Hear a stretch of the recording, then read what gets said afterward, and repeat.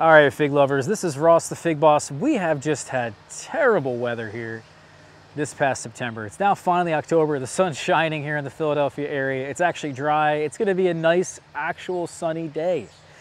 And I would argue September has probably been the worst September I've ever been a part of. We've had the worst fig weather you can think of.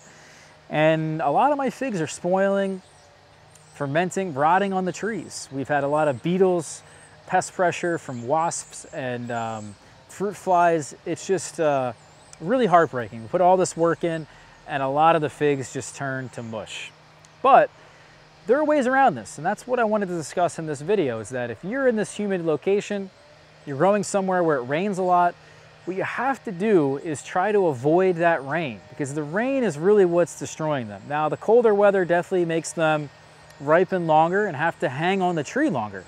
So if they're on the trees longer, the rain's gonna come in and just totally destroy them. And that's what happens. The rain hits the side of the fig, the skin, and because the figs are soft flesh fruits, they absorb that water right into their skin. It lowers the sugar content, lowers the bricks, and then they just start rotting and fermenting and molding. So one way around it is actually just to avoid the rain completely. Well, how do you do that, Ross? Well, first off, clearly you could get yourself a greenhouse. And that was a huge advantage I had this year. A lot of the potted trees you see behind me were in the greenhouse, and they were able to get a head start. And they ripened actually almost their entire crop before the rain came in, before September, which was really nice, but not everyone has that. So the other option, I would argue, is that we have to choose specific varieties, like the ones here in my hand. One is called Martinenca Blanca, which is a new one to me. It's been one of my favorites, discussed a lot recently on my blog. This fig has an incredible nice flavor, texture, it's amazing. And the nice part about it is that it actually tastes really good underripe. The same thing with this other variety here in my hand. This is called Adriatic, or white Adriatic. It was a commercial fig grown years ago in California.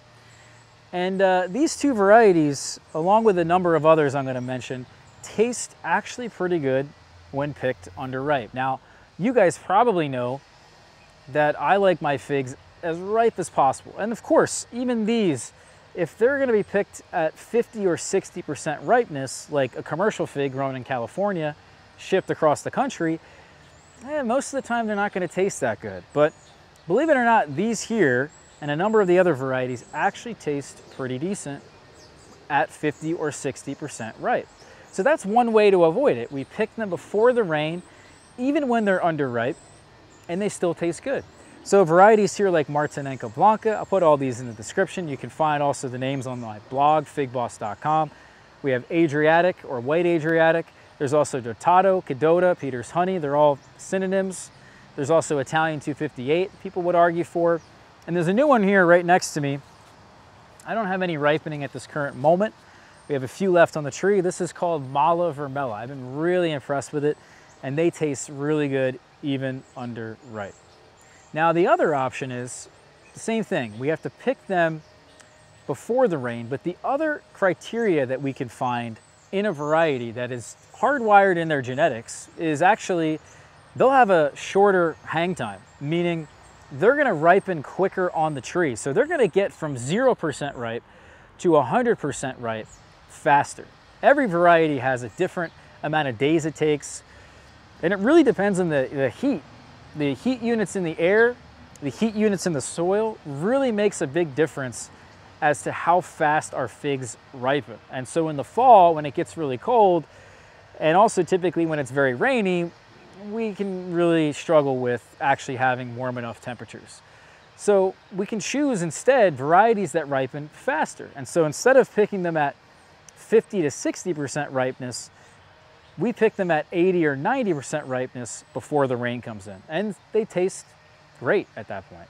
So varieties like behind me or behind you guys, Little Ruby as an example, Campaniere, Verdino del Nord, these are all really, really great varieties I've discussed also on my blog that can enable us here in these humid and terrible fig growing conditions to actually get high quality figs. So even though we've had such a terrible September, and a lot of you guys are probably complaining about it, all is not lost. There's a lot of hope.